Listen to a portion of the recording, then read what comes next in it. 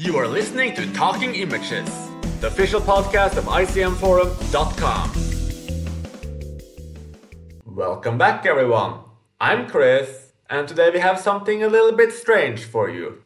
We will actually talk about films we haven't seen. Why on earth would we do that? And what's the value of this? Well, for one, in the last episode, we discovered that Saul has not yet seen Seven Samurai. And I wanted an episode where we could shame him for 40 minutes to an hour. But it goes a little bit deeper than that. There's actually a lot of psychology and preferences going into what we see and what we don't. And today we'll look into the latter. We will explore why we choose not to see certain films, and perhaps why we actively avoid them. We will also dive a little bit deeper into our viewing habits and see if anything's changed over the years in terms of what we choose to see and what we don't. And to end it on a little bit of a controversial note, we will tell you about some films we're actually really happy we haven't seen. Clem, Saul, and Tom are back once again, and for the very first time, I'm also extremely happy to introduce Ole. And Ole can introduce himself and also answer my very first question. What is the main reason why I will not see a film, especially if that film in some way is notable? Take it away, Ole.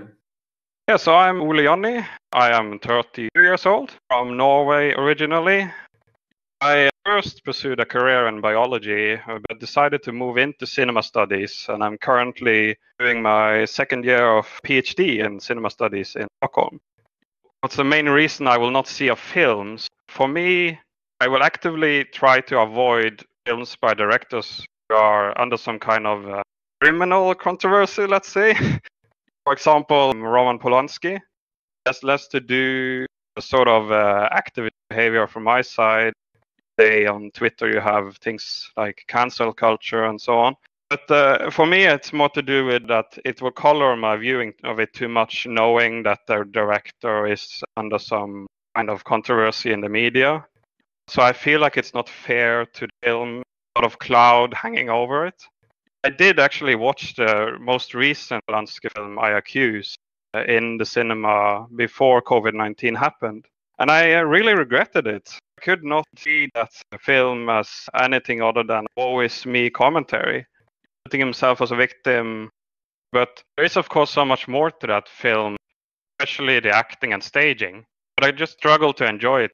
So I feel, for me at least, that I must wait until the dust has settled. Events are moving so fast, it becomes history quite fast. So I guess I'll be able to enjoy films by Polanski or CK or maybe even Woody Allen in a few years.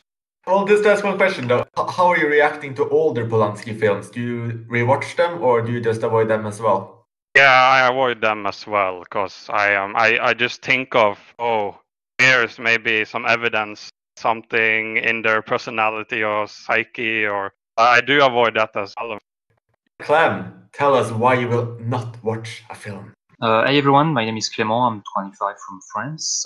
Now, I think it's an interesting question. Well, obviously asked it myself, and I realized that there were not very much reason I would avoid watching a film. I started asking myself also the question, why would I watch a film? And realized that the reason why I would watch a film and the reason why I wouldn't watch a film are very similar and mostly the same. There are two main reasons I came up with. The first one being the director. My reasons are a little bit different than Ole. I'm not really interested in the private life, let's say, and the many affairs that could surround someone. I prefer to focus on what he's doing as an art form, and this goes for films but also for music, books, and so on. But I can definitely understand someone experience being tainted by what's going on in his personal life. Director, well, it's simply if I enjoyed or didn't enjoy a film or films by someone, it will influence my choice. The second reason I came up with is, well, simply the story. If the story doesn't appeal to me at all, it will influence my choice of seeing it or not seeing it. Tom? It's Tom here from England. So, the main reason you will not see a film, for me, this is quite an interesting one because I feel like I've got a high tolerance for watching bad to average films, perhaps because I love the horror genre and films that fall into that category. obviously aside from the great ones.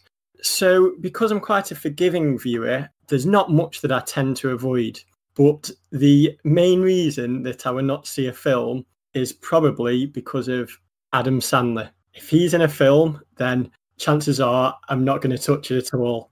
There are actually two exceptions to this. There's always an exception to a rule because he was brilliant in Uncut Gems and Punch Drunk Love. But I find that his roles in comedies where he just recycles the same character, they really don't work for me.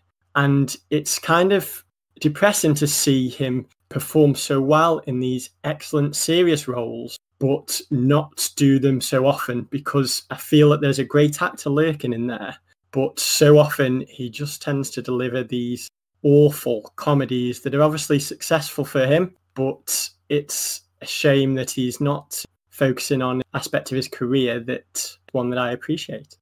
That's actually a fantastic commentary too, Tom, because I think you're completely right there. I also avoid Adam Sandler in almost anything. But it seems like he has this urge that just once a decade or twice a decade, he wants to prove that he's a good actor, and he does it. Like, we can go back to Punch Drunk Love. We can also see Reign Over Me, which wasn't as good, but at least he rendered a really high quality performance. And of course, again with Uncut Gem, which honestly I would say it might be the best performance of last year. It was just a spectacular performance. So yeah, Adam Sandler, a genuinely great actor, but usually absolutely terrible. And I suppose the person to conclude our opening round, Saul, was also the person who started all of this. So defend yourself, Saul. Why have you not yet seen Seven Samurai? I'm Sol. I'm 33 years old from Australia. I've been watching films for 19 years while somehow managing to avoid Seven Samurai. Before I get to that, I just thought I might react to some of the other comments from other people. I thought it was interesting about Polanski and what was mentioned about Woody Allen and other directors, because like Clem, I try and see films separately to the directors. I'm able to really divorce myself from their private life while watching it. If I do see their private life come through it, I actually find it more intriguing. Like, a lot of Polanski's films are very paranoia related for a good reason. And I think it just creates great paranoia films because of, I guess, stuff that has happened to him personally. Adam Sandler, yeah, I actually like him as an actor in general. I think he does go for a lot of bottom fodder roles. He doesn't show off his potential, but it's not just Uncut Gems and Punch Drunk Love and Reign Over Me. I'm thinking of films like Spanglish, which he did around 16 years ago. Very strong performance in that. And even in films like Can't Mess with the Zohan, he's got a very dynamic personality. He's actually channeling Sacha Baron Cohen a bit in that film. I think he's got a lot of potential there, but it just gets squandered over, I guess, the stuff which has made box office draw. And I recently saw 50 First Dates with him in it, which I guess he's playing much of the same character as usual, but I thought it was actually a surprisingly decent film. I don't want this to be a whole Adam Sandler rant conversation, so getting back to why I wouldn't watch films, the main thing I'd actually put down is subject matter. Besides for Seven Samurai, which I haven't watched yet because I'm not really into samurai films, just thinking of films like 127 Hours by Danny Boyle with James Franco in it, stuck with his arm in the side of the cliff or mountain. I'm thinking, well, why do I actually want to see that? I sort of know what will happen. I've been told what happens in it. Why do I want to watch that for 90 to 120 minutes? Also, films like Amour by Michael Haneke. He's one of my favorite directors, but just knowing what the film's about, caring for this old dying woman. Again, it's something which I don't think I would get much enjoyment or pleasure or fulfillment out of seeing. And just some other stuff also, like Act of Killing, about celebrating different ways of killing, or Birth of the Nation, the 1915 film about highlighting the achievements of the KKK. The subject matter really gets to me. But big killer would be subject matter plus length. Seven Samurai, it's about samurais, which doesn't interest me, and it's close to 4 hours long. I'm in there. Sorry, guys. Another reason why I might avoid films is if I know the ending or know the twist. Something like The Crying Game, I know one of the pivotal twists on there, so I haven't actually seen that. And on that note, there are some films like White Heat films like Thelma and Louise that actually do get enhanced if you do know the ending. But generally, if I know the ending or I know twists to come, it's really hard to motivate myself to watch the film. Also, if I haven't seen the original film in a while, I sometimes wouldn't actually want to sit down and see it. Like Bride of Frankenstein, I haven't seen that yet because I haven't seen the original Frankenstein in 15 years. Or something like Django Unchained by Quentin Tarantino, I actually avoided for years because I actually thought it was related to the original Django film. It wasn't until I realized that it wasn't that I actually did end up watching it. I'm curious, you say you're avoiding samurai films. What about martial art films or action films in general? Is there something about samurai films that sort of uninteresting to you, or? Yeah, I'm not sure. I'm not sure what it is about samurai films. I've never been big into the action genre in general. It's only in the last couple of years that I've really got into kung fu and martial arts films, which are very kinetic, and there's lots of hand-to-hand combat. But general action films, like with guns and shooting and all that, I've never really been much of a fan of. I've never really seen the artistry in that. I've never really captivated me that much. So I guess I've just got a really slow progression along terms of action films, and maybe I'll get to samurai films eventually. I mean, I've seen a few, and other than Yojimbo, which I know is a Kurosawa film, other than that, none of them have really done much for me so far. Just a follow up to that, though, do you like Western films? Oh, okay, that's an interesting one because we've got the Westerns challenge going on the forum at the moment, and I've been seeing a lot of really lousy B-grade Westerns. Yeah, Westerns, there are definitely some I like a lot, some, I like less so. No more, no less than the average genre out there.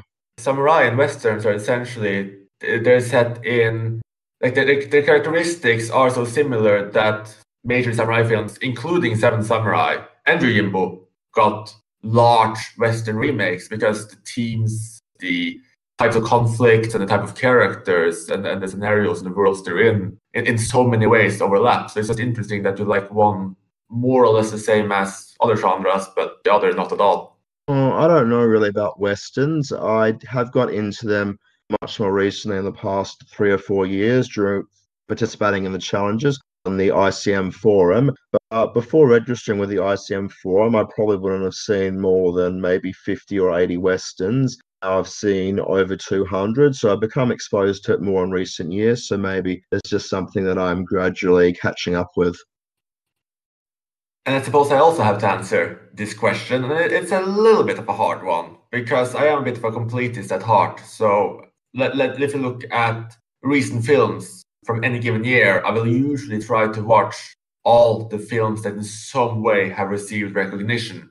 And then we just have to look at what degree of recognition. So you have like the films that pop up on almost every single top 10 lists. Like regardless of what I believe I'll feel about the film, I will watch it simply because I want to be part of that conversation. I want to discuss those films. And I also think it's really interesting to go into a film I don't necessarily like, but to be able to dissect why I didn't like it and be able to also discuss that with other people. But then there's also a drop-off rate, in which case it will usually be the director. So if I've had experience with that director and I know that director is not that interesting to me, I will usually avoid that film or usually at least not see that film.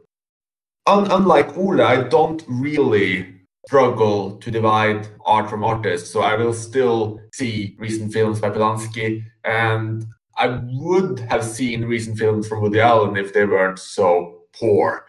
So if I at one point love the director, I would always be interested to follow that director, see what they did in the beginning and see how they end, and just follow that journey. But some directors, Woody Allen in particular, just seem to slow down the overall quality of their output. It just don't feel particularly good. Like I saw one of his recent ones with Jesse Eisenberg and Kristen Stewart. I don't even remember its name anymore. And it's Society. Yes, exactly. Cafe Society. And it's just so false. Like it's just so, and that can be good. Like you can have this false, strange vision of a time that can work really, really well. But here it just felt largely empty. There's some good humor there. There's some things that work, but it just doesn't feel like the work of a great director. That's usually why I drop off these days. Chris, have you seen Irrational Man by Woody Allen that came out a year before Cafe Society? I I slowed down watching Woody Allen film after Blue Jasmine, so I think I've only seen 1 or 2 of his films after that. Before that, I'd seen absolutely everything, but after that, I just realized that he wasn't really making films I were that interested in anymore.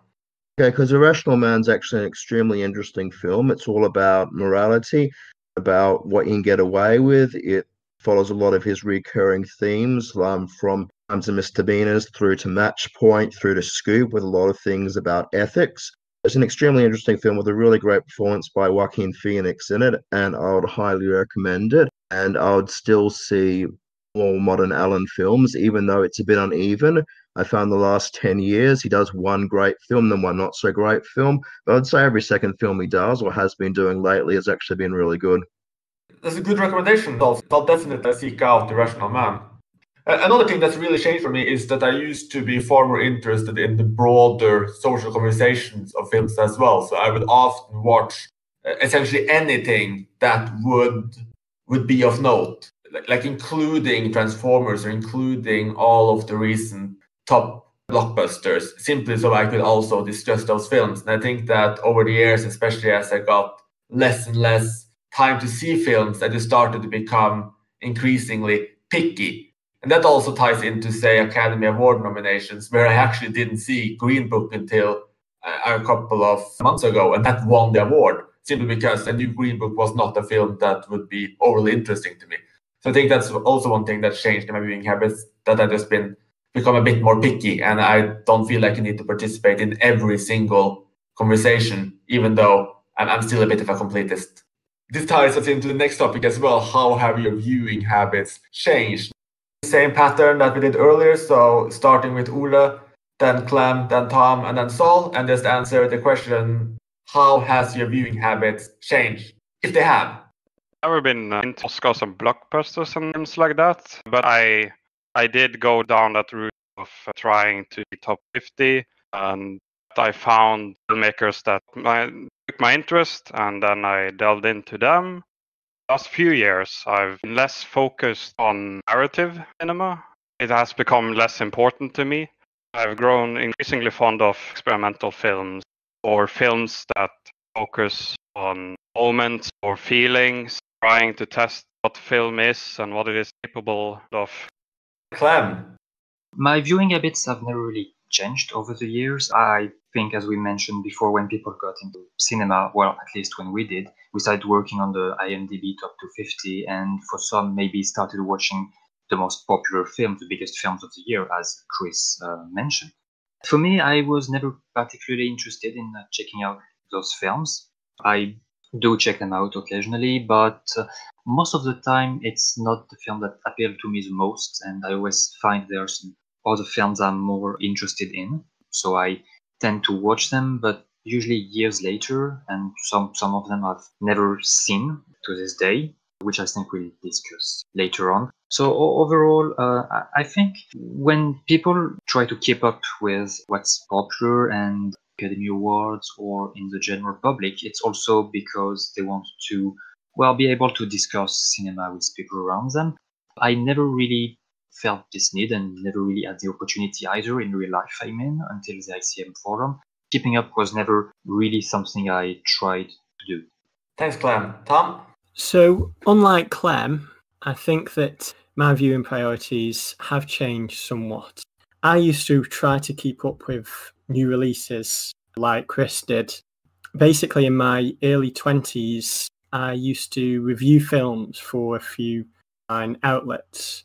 And I kind of had it in my head that to be a well-rounded critic, I wanted to see the majority of the new releases and keep in touch with what was popular in mainstream cinema.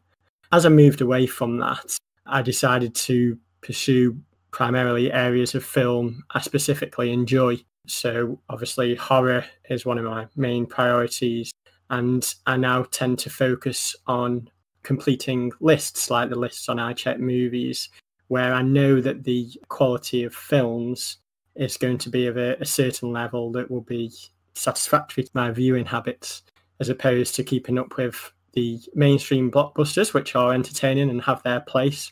And I do still seek out the ones that interest me, but not so much as I used to. Thanks, Tom.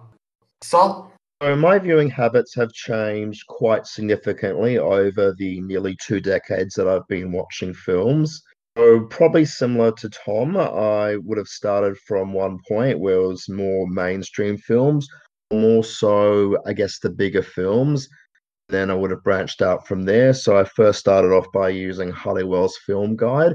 I would go and try and find the 3 and the 4-star films available.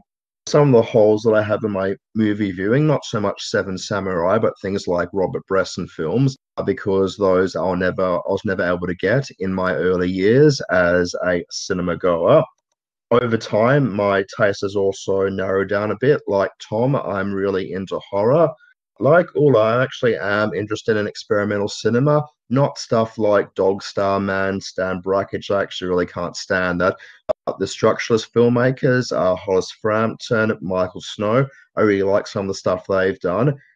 Since my film taste has actually narrowed over the last 19 years, it's got to the point where, yes, we've got these Robert Bresson films available to me now, but now I'm no longer interested in seeing that. I'm interested in seeing more horror films. I'm interested in seeing more personal identity films. I'm interested in seeing more dramas where you're not sure whether somebody's seeing something is real or not. My tastes have changed, and because my tastes have changed, my viewing priorities have changed, and I think that's why I've got a lot of the things which I've avoided.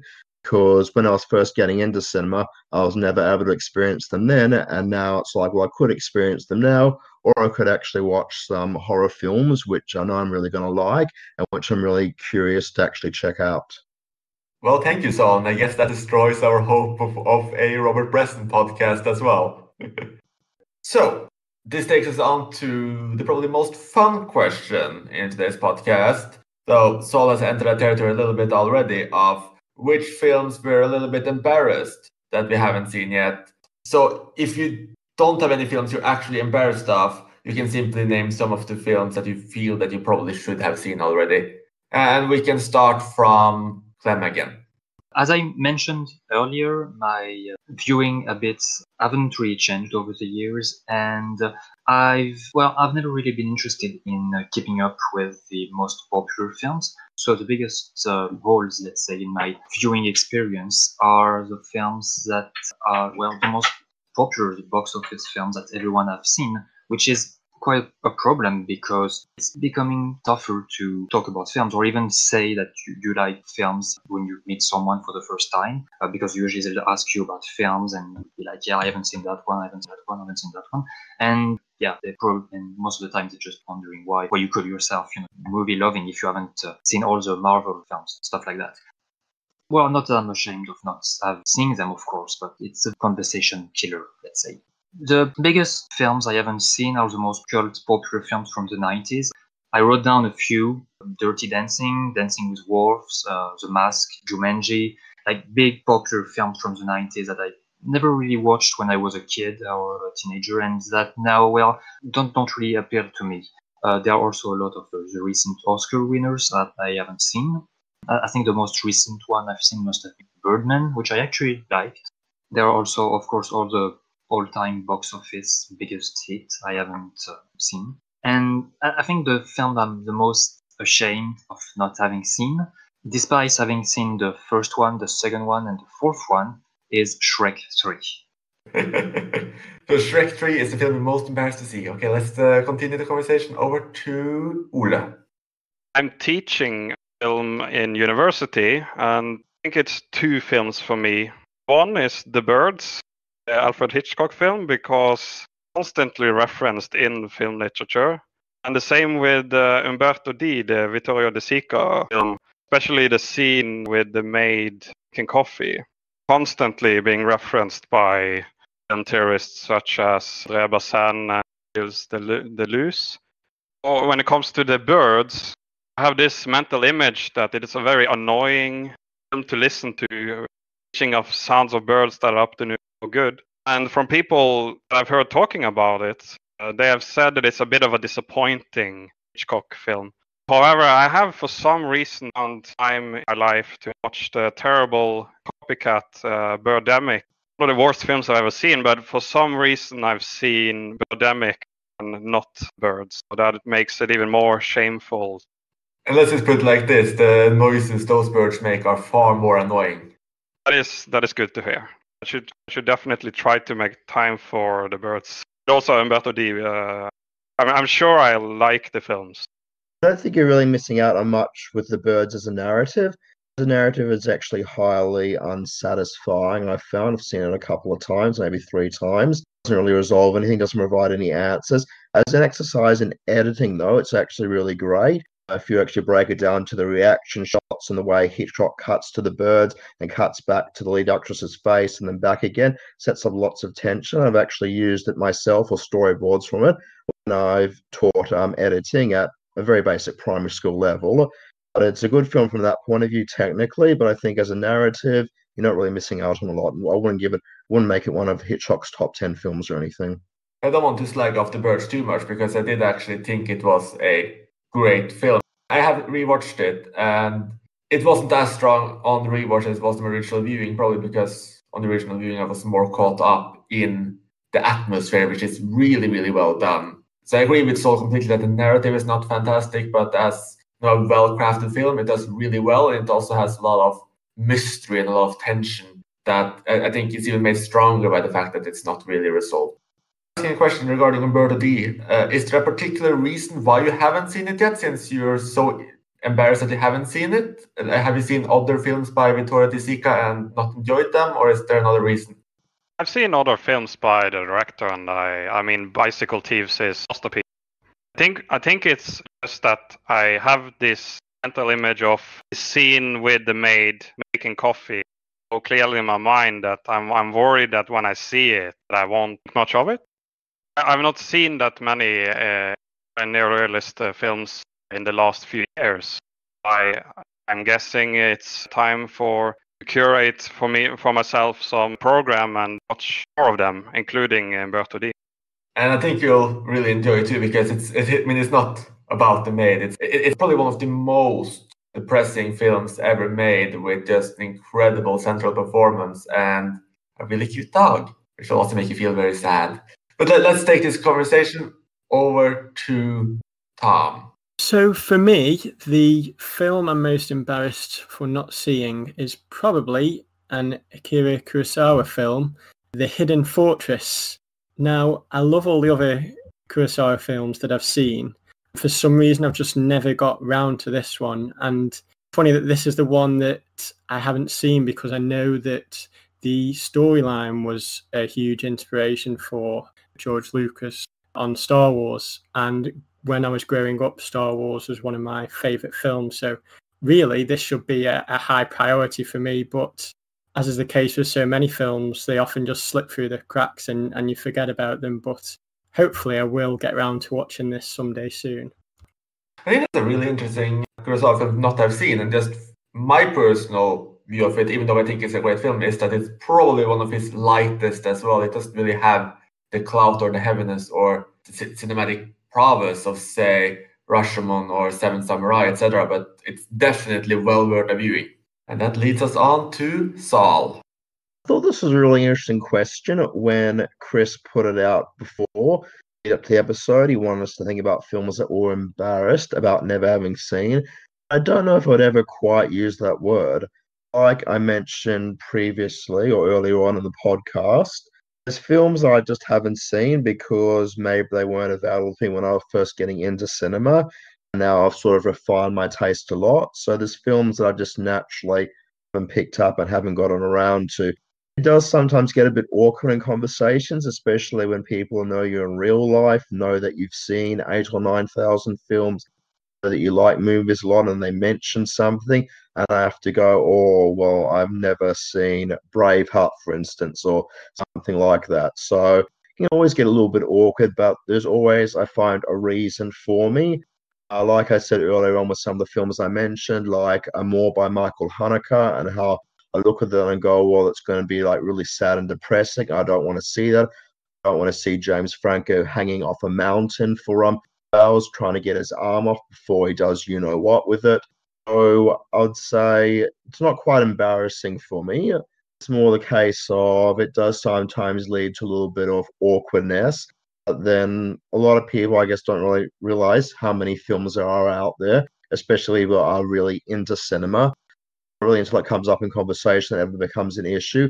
And then just look at how broad cinema is at the moment and just all the different other avenues to explore. I could just go through the They Shoot Pictures top 1000, or I could actually go exploring off niche bits of African cinema or Latin American cinema, as I've done for the ICM Forum challenges. And I'd rather be doing that than going through one particular list. I think that it's funny you mention the awkward conversations with people that presume that you see most of the popular films there, Sol. Because I had one the other day where one of my friends was asking for my thoughts on the new Godzilla film, and then they were surprised that I didn't have any because I hadn't seen it, and were also surprised that I hadn't seen the previous incarnation, and then were dumbfounded that the only one I had seen was the 1954 original. Yeah, I'd agree with that a lot, Tom. I find also with things like Marvel movies, people talk to me about that. I'm like, well, I haven't actually seen anything other than Guardians of the Galaxy because the rest of it doesn't look particularly good. Though I know there's stuff like Thor Ragnarok, which is from the director of Jojo Rabbit. And when I was first talking about Jojo Rabbit, the person next to me was saying, oh, what's from the director of that Thor movie? I'm like, oh, I know it's from the director of What We Do in the Shadows or The Hunt for the Wilder People, but I don't really associate with those sort of bigger films. I watched most of the Marvel films. You are not missing out on anything at all. I watch them so that when people ask me about them, I have say. Usually it's quite negative. Something else I've put out there, some people do like to call me a film snob for not watching certain films. The way they look at it is that there's thousands and thousands of films out there. It's come to this stage in the journey. I've been watching films for 19 years. I know what's likely to appeal to me more, and I would much rather focus on that at the moment. But, probably got at least another 19 years ahead of me, and during that time, things might change. It's interesting, so that you said you're not embarrassed about any of the films you haven't seen, because at least there's one film, if you want to call it a film, that I'm really, really genuinely embarrassed I haven't gotten around to yet, and that is Twin Peaks: The Return. And I don't have any excuse for that, because I love David Lynch and I love Twin Peaks. And I remember waiting for it ever since it was announced and preparing to start watching it when it was coming on TV, and it wasn't shown in my country at the time. So I decided to wait until it was all done and I could see all of it in one go. And then I didn't, and I still haven't. And besides being, I guess, around 17 hours long, I just don't have any excuse for that whatsoever. And another relatively longer miniseries that I know I should get around to is Mysteries of Lisbon, which keeps just topping end of the decade lists, and it's just so respected among so many people. And I see the screenshots and it looks genuinely beautiful. And again, this is just a case of it's relatively long, and I just don't have that close a connection to the films of the director. So I would say those are probably the two most embarrassing films for me. Oh, and I just remembered one more, which is Winter Sleep. That's again just because I haven't seen a lot of Zealand films. So I haven't seen Climates, I haven't seen The Wild Pear Tree, and that's probably one of the major directors I really, really need to see more films from. I don't think you're missing out on too much with Mysteries of Lisbon. It does look really gorgeous. It's a gorgeous looking film. I found it a real chore to get through, and I can't quite remember why I watched it in the first place, but it was definitely not as good as I was hoping it to be. I would say you are definitely missing out on Twin Peaks: The Return. You have to watch it. Is it? Are you worried that your expectations are too high? Is that a reason why you haven't watched it yet? It might be. It might be part of it, but like I don't know. I think I'm pretty convinced I will love it. I'm pretty damn convinced I love it. So while that might play a tiny part of it, I really just think it's just setting aside those 17 hours. They just need to start doing that right away. The one thing I did think was interesting earlier in this conversation is the IMDb top 250, because in the very first episode, we all talked about how massive the IMDb top 250 wasn't getting us into films. I mean, most of us repeated it in this episode as well. Yet I think that list has dropped in most of our appreciation. So I think it would be really, really fun if we all open that list up and just checked quickly how many films we haven't seen from that yet. So I used to be proud of completing the IMDb Top 250 and would actually try and watch every new film that entered it, but our viewing habits have changed. It's become less of a priority. So for me, it's now at 235 of the films that I've seen, and there's 15 unchecked are mainly new releases, Hollywood films that have entered over the past few years. It's actually almost identical number to me. So I have 334 films checked, and it's pretty much the same thing. New releases that I just didn't get around to, including one that's actually quite shocking, which I know I should have seen, which is Room. I guess I should add that to the list of films I'm embarrassed to not have seen yet as well. I've seen 202 out of 250 of the current IMDb Top 250. I don't know if it's actually a list that I was ever too interested in getting into cinema. I mean, I did refer to and look at it a little bit, but I guess from early on I already knew that it was always had a few suspect choices in there. But it's interesting that people complain about a lot of these suspect choices these days, but some of them are actually really good.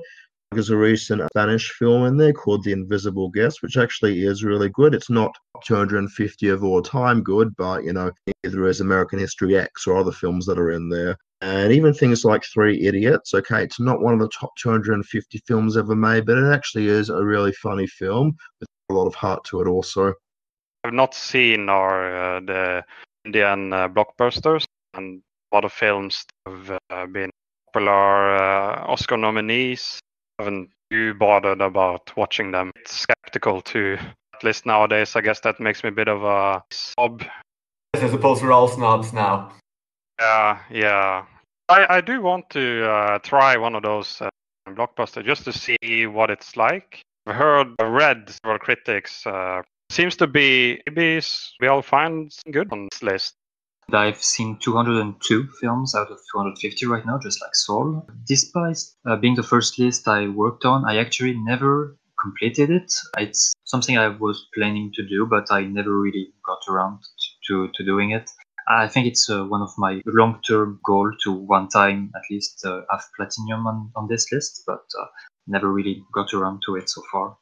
Well, that was an interesting trip down memory lane, wasn't it? I remember also working on this list so much. I think if I go to my MD profile, I'll see, the little mini trophy for, checked 2004 list, checked 2005 list, checked 2006 list. And at some point, it just started being too many films on that list that I just didn't really have a massive interest for and was even a bit averse to. And then slowly I stopped working on it.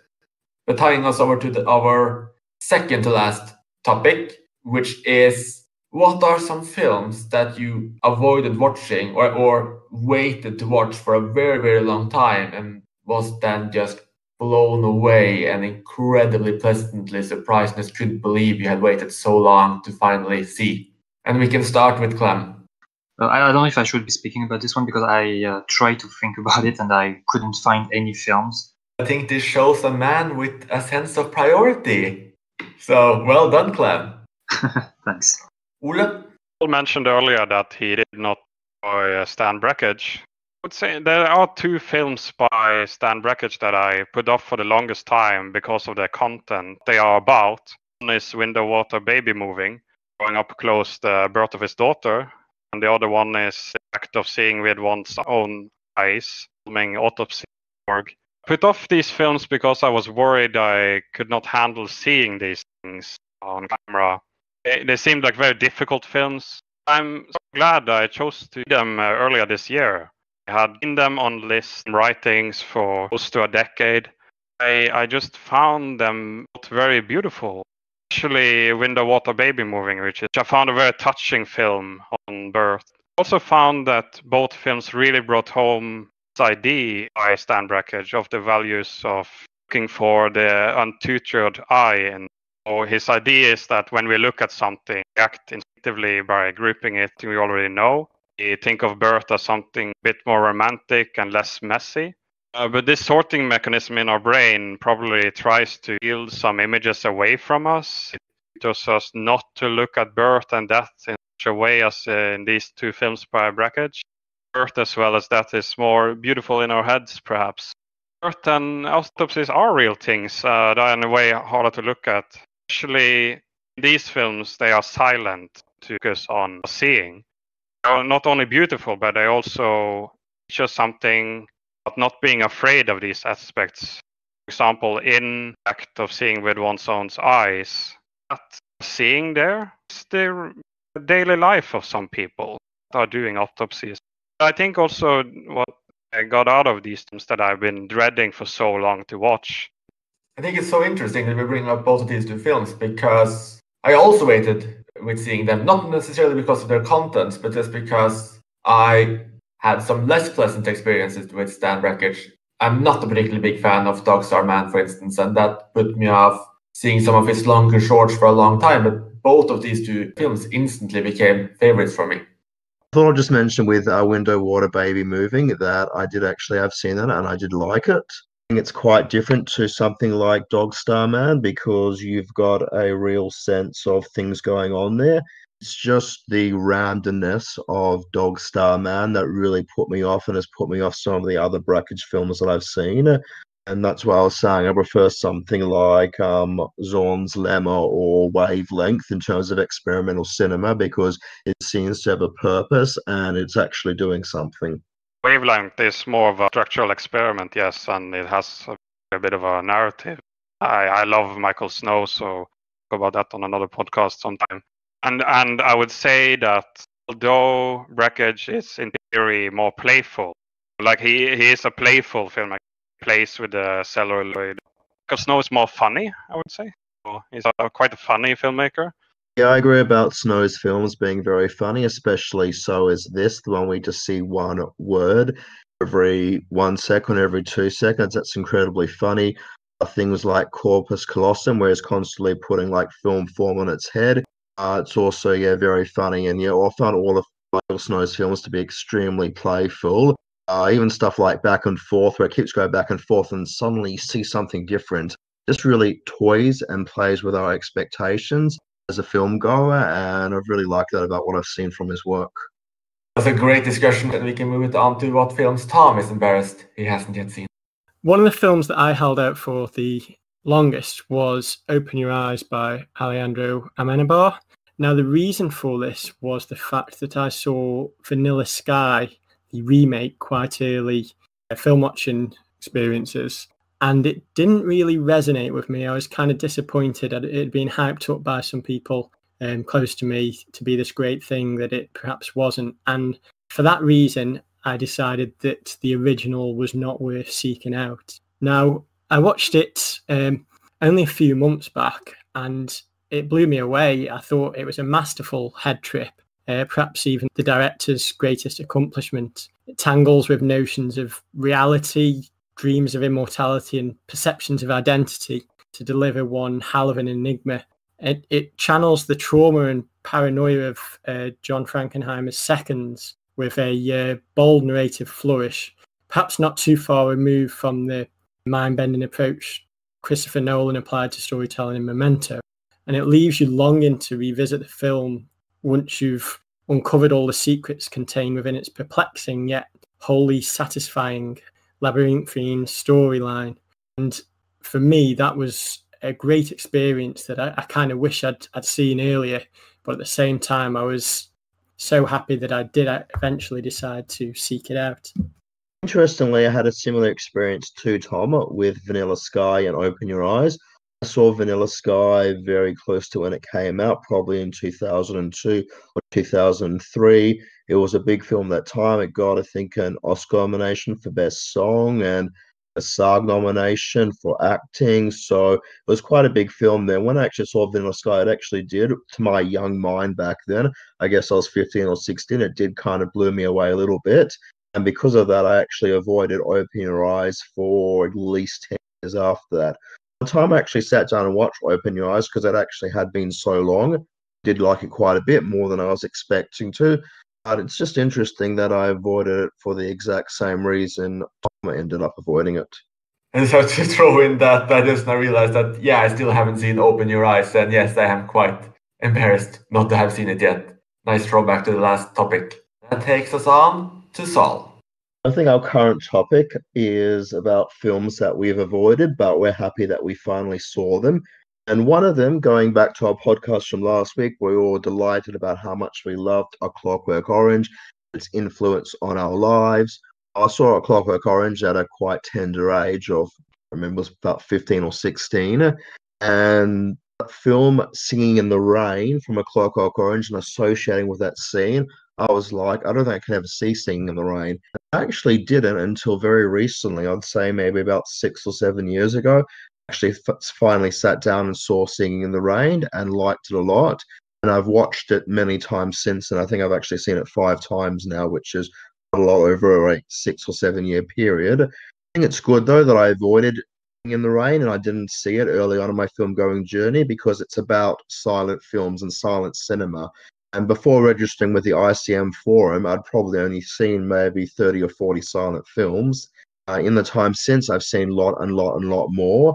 And when I first was getting into cinema, the only silent films that I knew about were Nosferatu and I think Metropolis. I think had I seen Singing in the Rain with only those 2 films as my background, I don't think I would have liked it so much. So I think it was actually good that I avoided it for a few years. And seeing more silent films has made me appreciate it more, what's going on there from a narrative point of view. Another film which I also avoided for quite a while for a reason which I haven't mentioned yet. One of my reasons why I also sometimes avoid films is because if they seem gimmicky. So I know that's not really a great reason, but things like Boyhood from Richard Linklater, I still haven't seen that. I'm like, it just seems, the gimmick, they're just going to film a little bit here, there, and there. Another film which always struck me as very gimmicky was Dogville from Lars von Trier, and it first came out in 2003. It was discussed a lot on the IMDb message boards. Von Trier films that I'd seen back then were films like The Idiots, which I thought was fairly idiotic, I'm sorry to say. Oh, that was one was like, oh, okay, a film without sets, yeah, whatever, doesn't really interest me. It's only recently, in the last 6 months, I've actually sat down and liked Dogville, and I liked it, and it was really interesting having it with no sets in there, and I'm very pleased that I saw it, but also in the time since then, I've seen a lot more Von Trier films. I've seen things like The House That Jack Built, Tropa, seen a lot of other things that Von Trier has done, which I think has also helped me seeing that with a little bit of a delay. But it's just interesting as another film that I did avoid for quite a bit, but I'm very happy that I finally saw. I just want to add there that Dogville is also one of my very favorite films. I would love to discuss that one at more length at a later point. Does anyone else want to say anything about this topic? It's quite interesting that Adam, who is a producer, one of the co-producers of this podcast, as well as the person who set up the forum, has actually told me before that he's watched Boyhood specifically because of the gimmick. So some film goers, I guess, are attracted by gimmicks, others are put off by them. It's just really interesting just in the whole scope of why we might avoid a film or why we might go out of our way to see a film.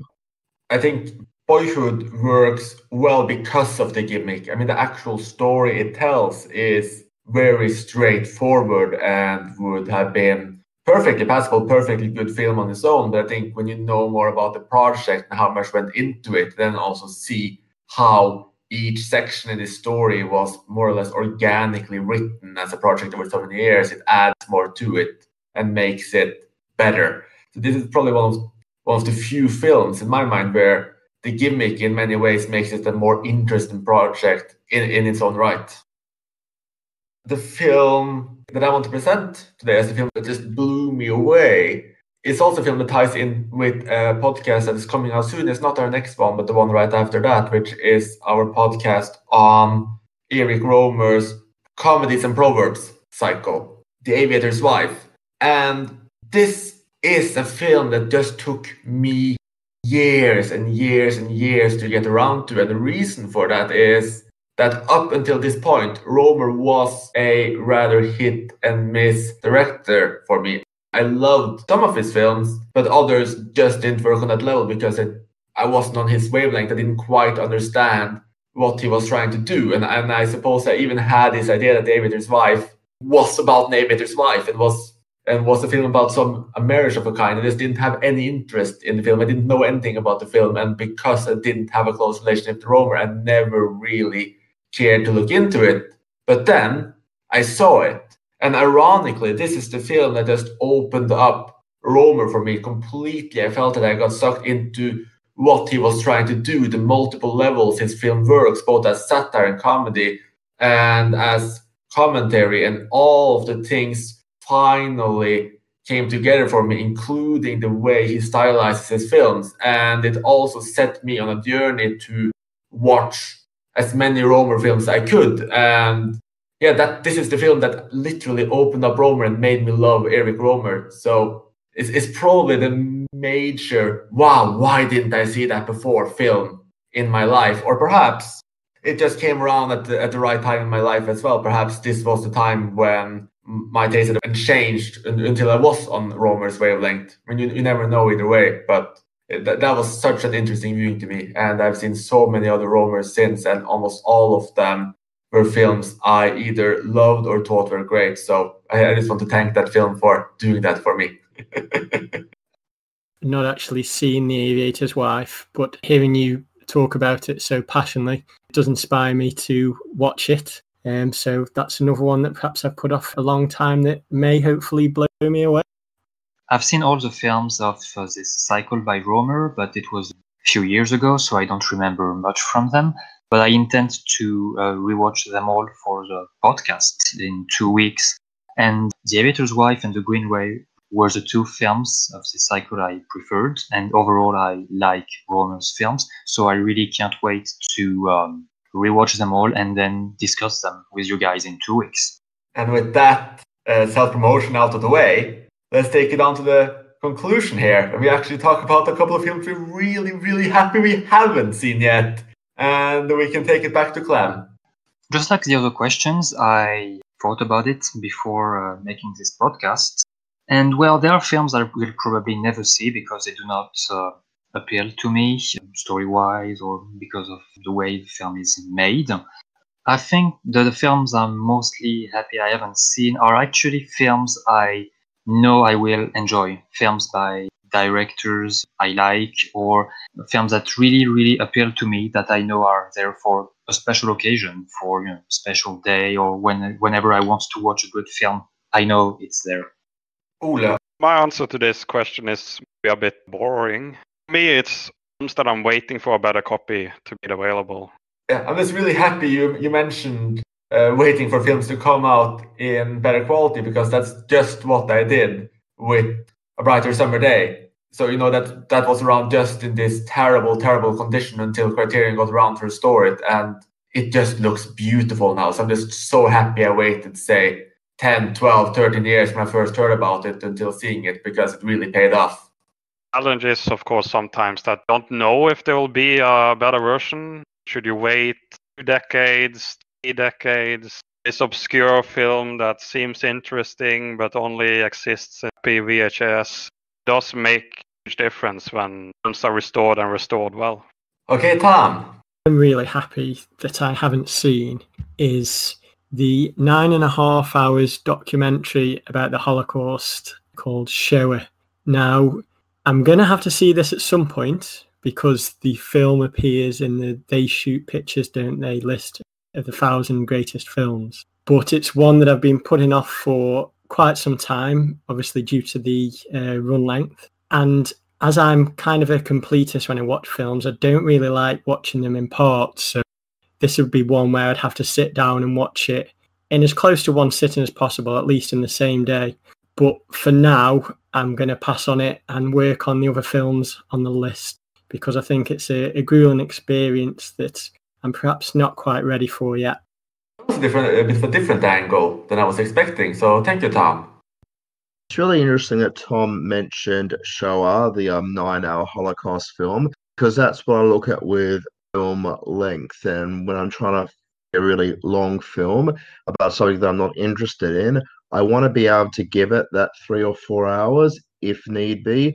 I don't often watch films in one sitting, especially if they're really long. And I'm not embarrassed or ashamed by it because it's just like reading a good novel. You can pick it up, give it another point, but I want to be able to give films that chance. If they do grip me enough, I can sit in one viewing. So something like Shoah, I would like to have the 9 hours free to be able to watch it at once. It's not something that I think I would watch in 9 hours at once, unless I was really gripped and really enticed by it. But I'd like to be able to give it that opportunity. In terms of long films, though, that's the first thing that I thought about with the topic of films that we're happy that we've never seen. The number one that has come up for me is Empire by Andy Warhol. The film, a static shot of the Empire State Building and apparently a person sleeping. And I've seen a couple of other Warlow films or Warlow Paul Morrissey films, and very, very low down in my books. I recently saw Lonesome Cowboys, which is a really terrible film. It's very poorly made. I think it's poorly made on purpose with all the audio not properly recorded and all the jump cuts. I think it's on purpose to be subversive, but it's subversive and it lasts for an hour and 45 minutes. So it's like, at first, it's like, oh, this is really cool. Warhol's defying all these conventions. But by the time you've watched an hour and 45 minutes of it, it's like pulling your hair out seeing that for that long.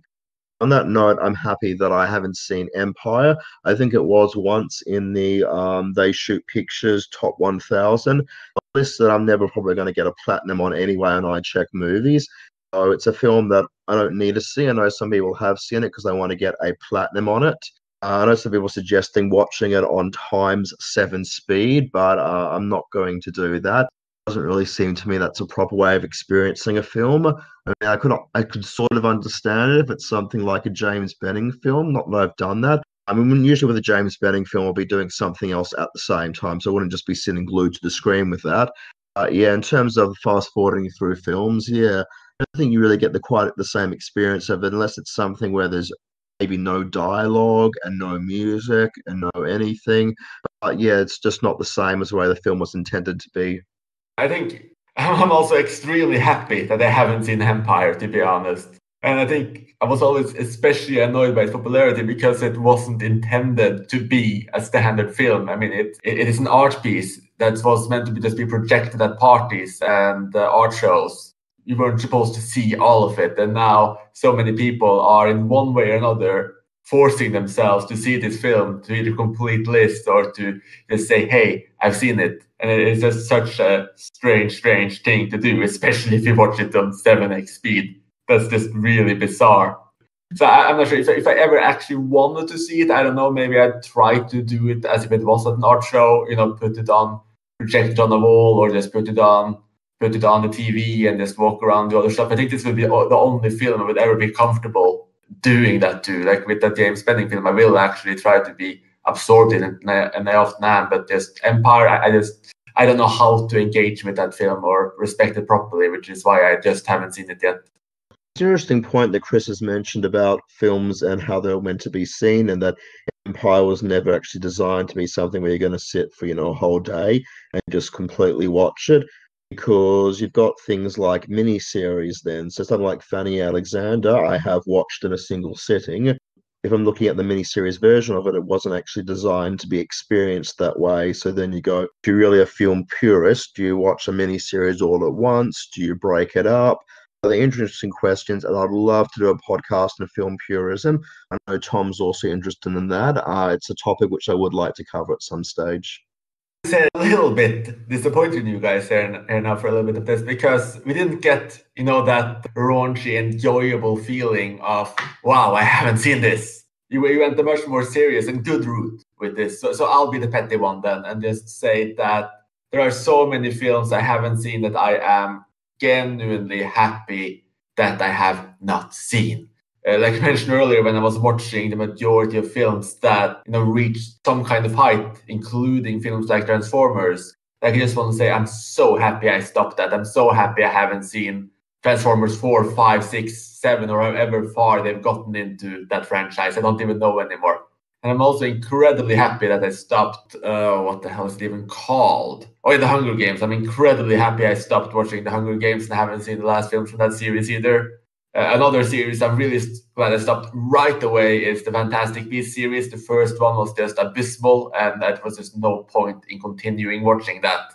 And in terms of slightly more respected films, and I know you said some nice words about it, Sol, so I might actually change my mind on this, but one of the main reasons why I never completed the IMDb Top 50 at one point again was because films like Three Idiots were landing on it. And I was watching the first few films of this type that were landing there, and I didn't enjoy them at all. And I just view some of these comedies with a lot of suspicion. I'm quite sure I won't enjoy it, though I might be wrong about that. So maybe if you ever do a revamp of this episode and say a few years, I'll come back and say, wow, Three Idiots is one film I can't believe I waited so long to see. But I just don't think that will happen. There we go with Three Idiots. You might really like it. I found it surprisingly clever, a film with quite a bit of heart in there. It's about these guys searching for a friend who's gone missing from his university days, and his friend's actually quite clever and all these different ways to, get back at university professors and different bullies in the school, and just a very inventive and interesting character. And it's just interesting seeing some of the things that they got up to and some of the mischief along the way. It reminded me a little bit of maybe The Hangover, a little bit. Is trying to find this lost friend. I was really surprised by it, and maybe because I was expecting it to be really serious, I expected it to be idiotic based on the title, based on the front cover. It really changed my expectations. I mean, it's not one of the 250 best films ever made. Is it one of the top 250 best comedies ever made? I don't know, possibly. I'd say possibly for that one. It definitely is a fairly enjoyable film, and I found it a lot more tolerable than maybe some of the other longer films in the IMDb top 250. So I might be more open to see it now, even though I'm also not a massive fan of the Hangover franchise. Oh, and just one more franchise that I'm incredibly happy I haven't seen, never saw a single film from, is Twilight. I know that film is dropping from the public consciousness now, and that statement won't mean much anymore, but I'm just so happy I never got forced into seeing that series. And on that remark, I think we're ready to close everything up here. So thank you for listening, and join us again soon. You have been listening to Talking Images, the official podcast of icmforum.com.